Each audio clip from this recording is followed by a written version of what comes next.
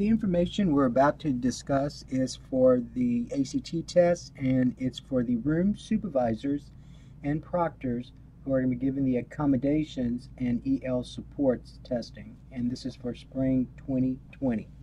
In particular, I need for you to make sure you have this manual in front of you, and I want you to go to page 47 of your manual.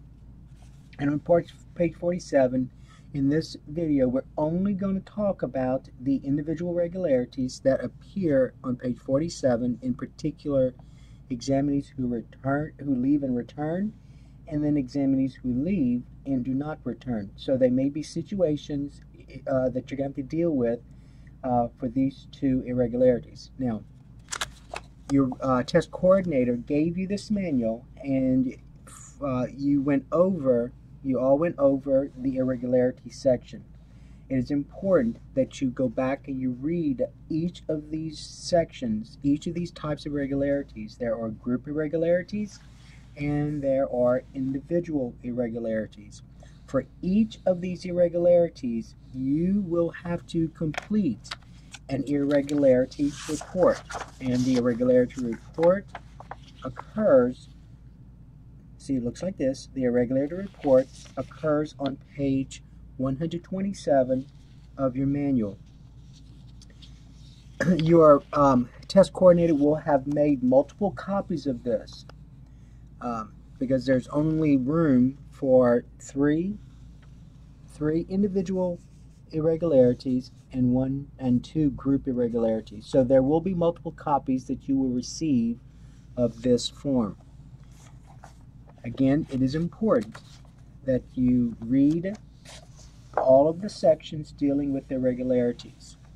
There is also part of the irregularities that discusses prohibitive behaviors.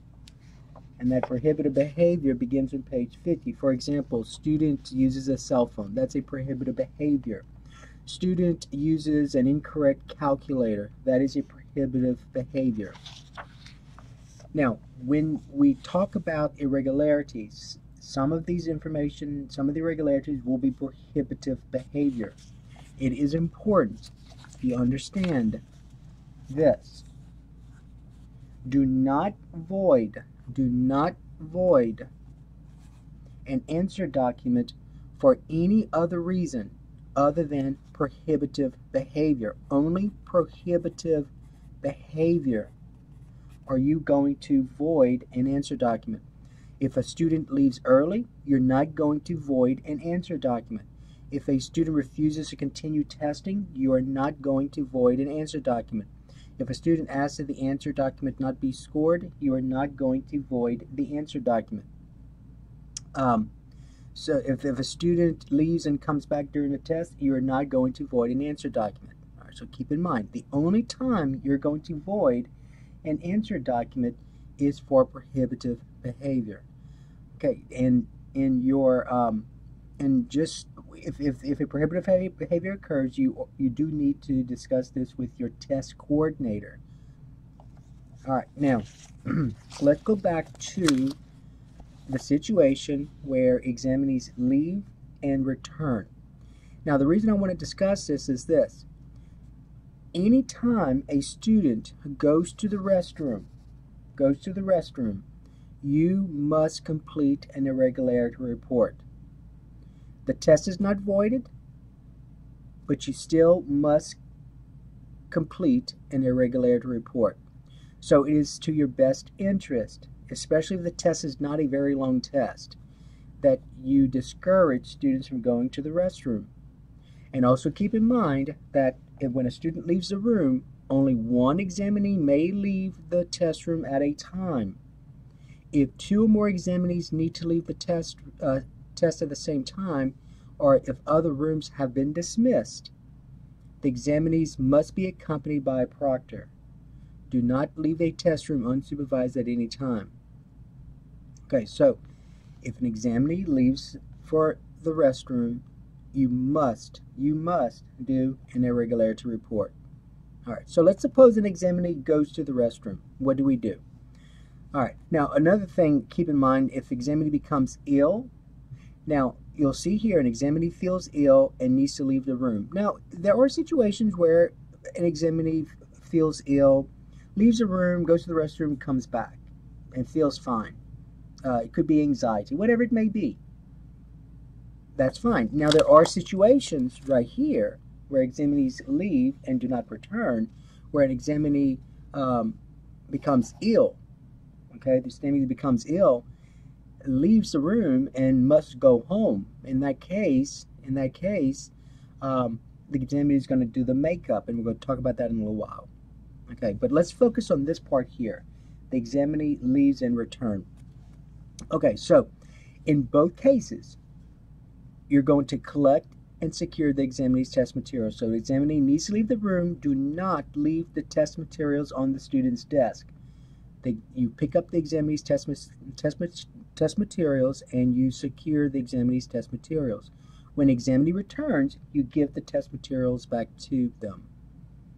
All right, now this is important. Number 2, time the examinee's departure. So on another sheet of paper, you're going to say, let's say it's student A.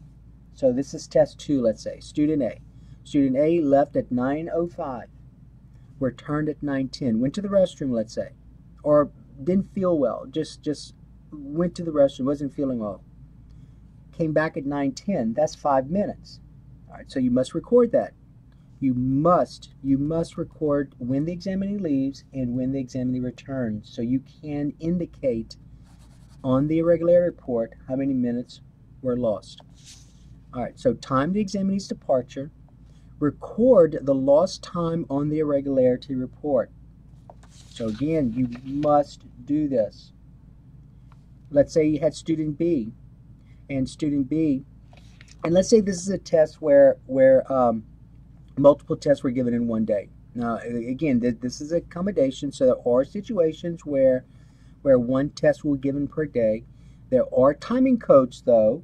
There are timing codes where all tests are given in one day for accommodations, like EL supports, time and a half in one day. There are situations in which your schedule, in which you may do test 1 in one day, test 2 in another day, and then test 3 and 4 in one day. All right, but keep in mind that test 1 must be done first, test 2 must be done second, test 3 must be done third, and then test 4 must be done last.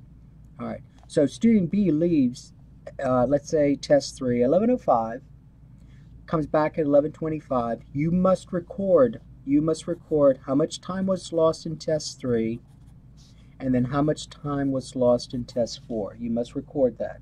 Okay, so let's say test 3, the student left the last 6 minutes, and then test 4, the student lost the first, let's say, 4 minutes. That's a total of 10 minutes.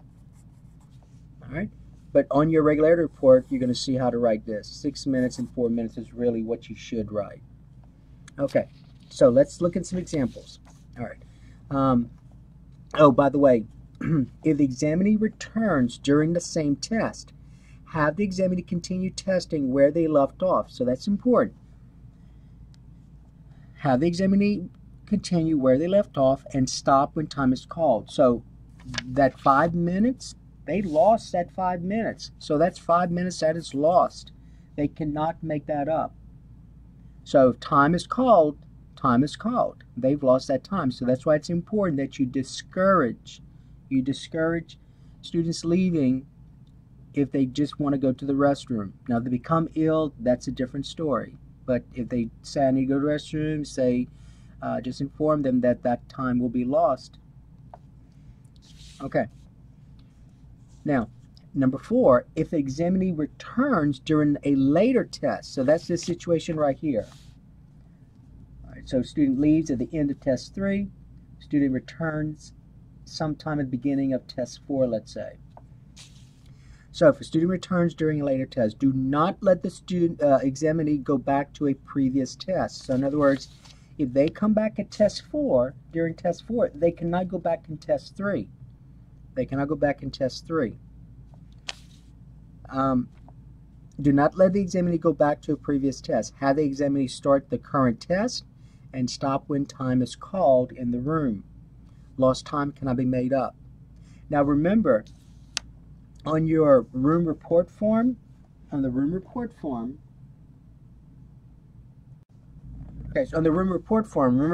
on this form, you will have completed some information here. So the student left at the end of test 3 and came back in test 4, you would indicate how many ovals have not been answered. So there's, let's say, 10 ovals for that student. You'd put 10, and then if during test 4 you notice that the student answered all 10, then that test is voided. So that's a prohibited behavior, and that's a different situation.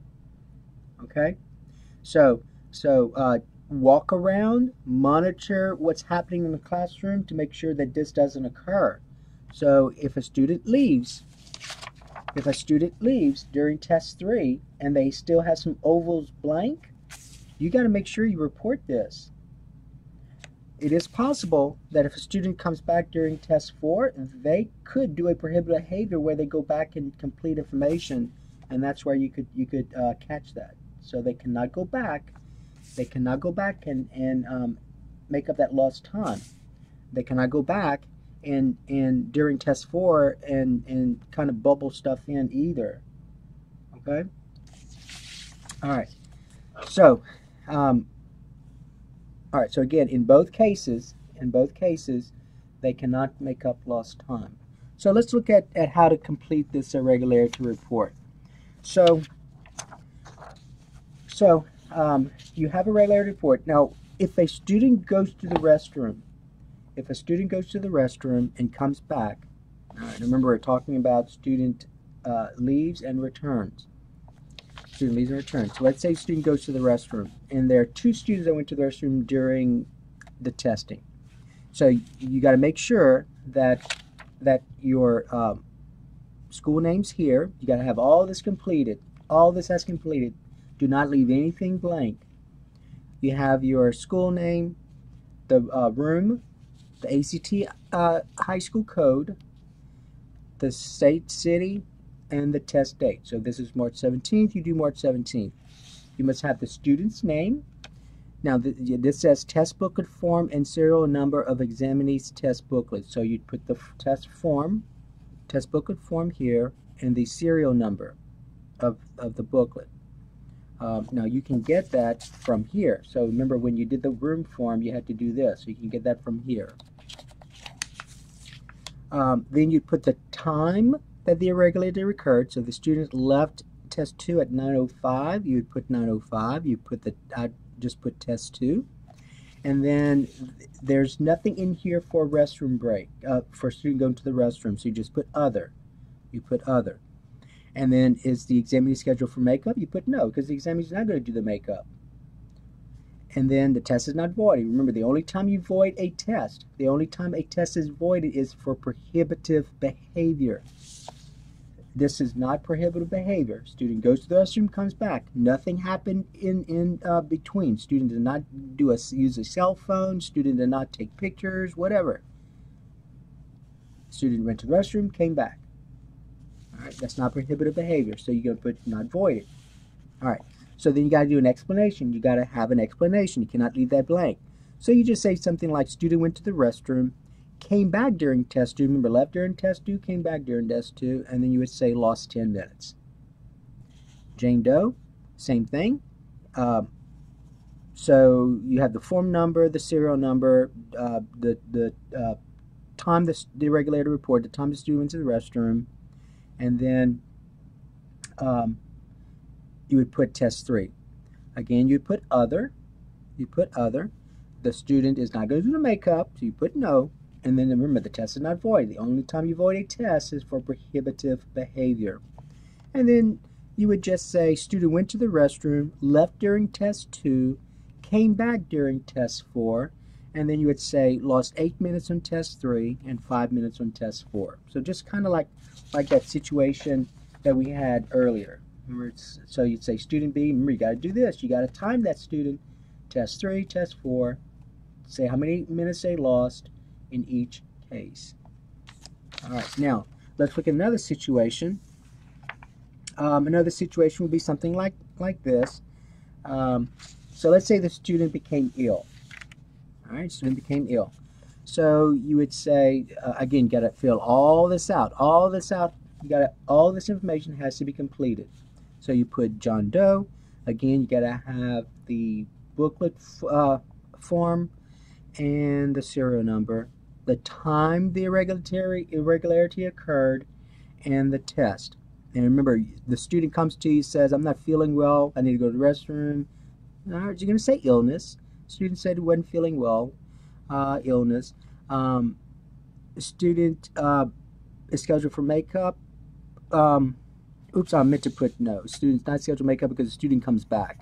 All right, so I'm going to put no here, and then not voided because the student came back. So the student becomes ill during test 2, returned during test 2. All right, so lost 6 minutes. So it's possible student says, I'm just not feeling well. Student could have anxiety. I'm not feeling well. So just went outside for a little while, came back. All right, that happens. All right, but remember, students not do the makeup, so make sure you put no here. All right, so that's another scenario. Then let's look at this one.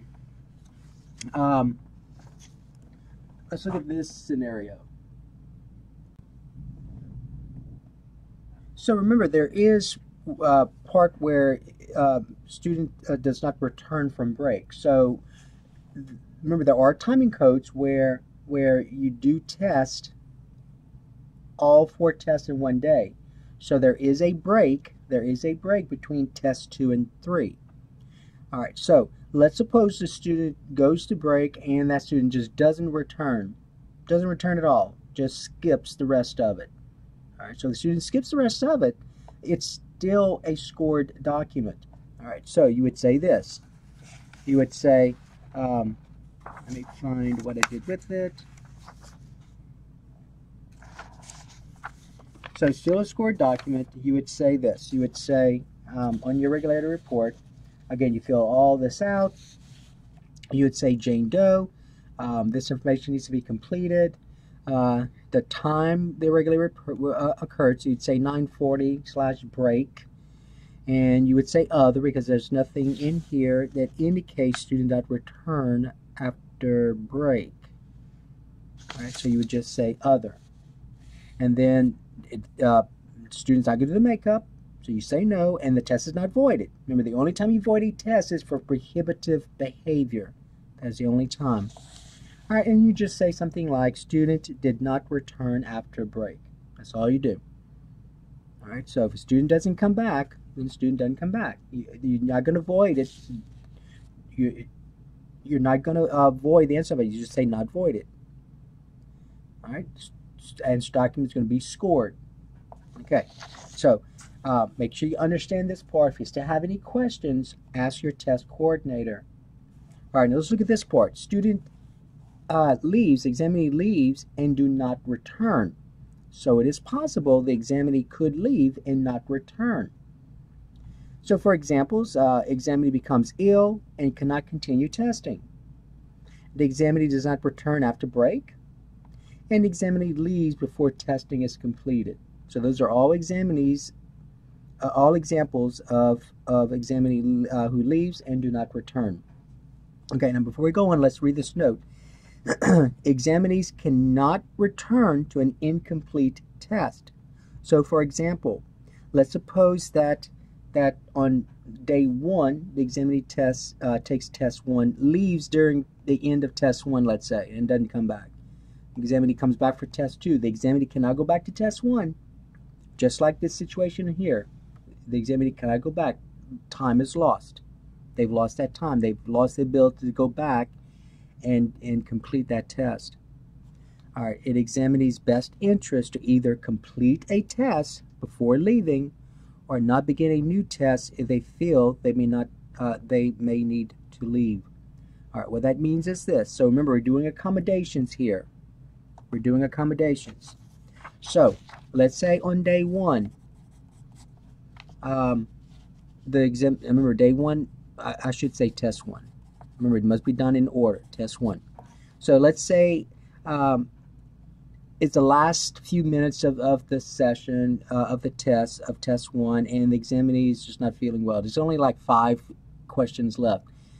It is to the examinee's best interest if they complete those 5 questions. Because if they leave and time is called and they come back the next day, test 2, the next day, they cannot go back and do an incomplete test. See, this test is not completed. They cannot go back and do this. So they lost that time. Now, you would make sure that on this part here, if this is test 1, on this part here, let's say this student, you would say student didn't answer 5 questions. All right, so you got to make sure you still complete this part here. Okay. Now, let's go back over here. So, again, examinees cannot return to incomplete test.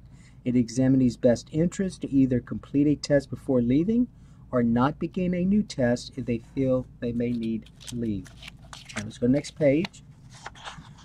All right, so examinee comes to you, says that they're not feeling well, so you collect and secure the examinee's test materials. If the examinee does not come back, you do not give back. There's nothing to give back to the student. All right, now, if testing in a single day, so remember there are timing codes. There are timing codes where you're doing all 4 tests in one day. So decide if the test should be scored or examinee should be scheduled for makeup testing. So discuss this with your test coordinator. Decide if tests should be scored or if the examinee should be scheduled for makeup testing.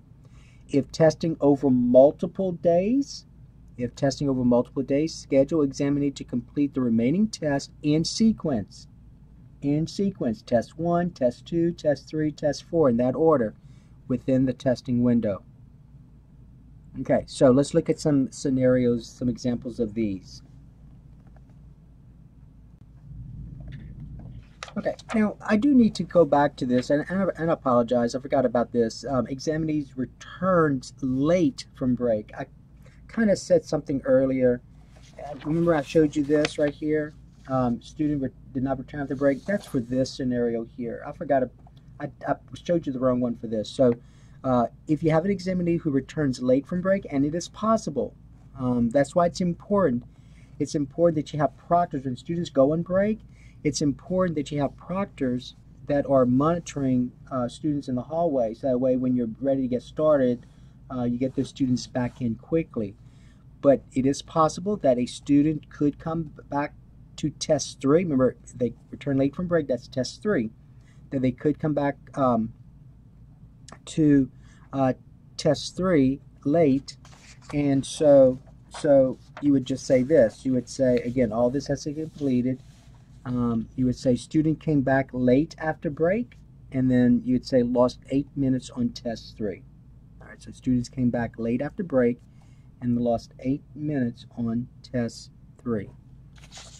Okay, now let's go back to this one. So again, if examinee leaves before testing is called, or examinee becomes ill and cannot continue testing, or if examinee does not return after break, then make sure you follow these steps here. Okay, follow these steps. Okay, now when filling out, so let's say you have an examinee who does not return after break. You're giving all tests in one day. So again, you just say student did not return after break. You say other, this examinee is not scheduled for makeup, and the test is not voided. The test is still scored. Okay, so that's one situation. Let's look at suppose you have an examinee who becomes ill and cannot continue testing. All right, so let's look at that example.